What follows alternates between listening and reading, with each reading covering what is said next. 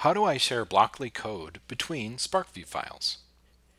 While SPARKvue always includes your Blockly code within a saved.spklab file, this doesn't allow for the transfer of code between different experiment files.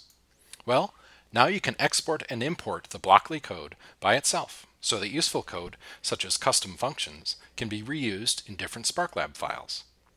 To export code from your source SPARKlab file, in the Code view, select the Export button. Save the code file to a location of your choosing.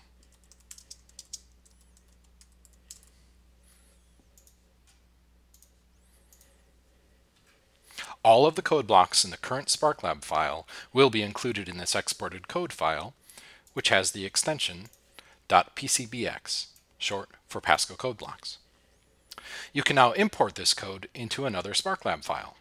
Create a new file or open an existing one, as I will here. In the Code window, select the Import button and choose your code file. Notice that the code blocks from the imported file are added to any code blocks already in the destination SPARKlab file.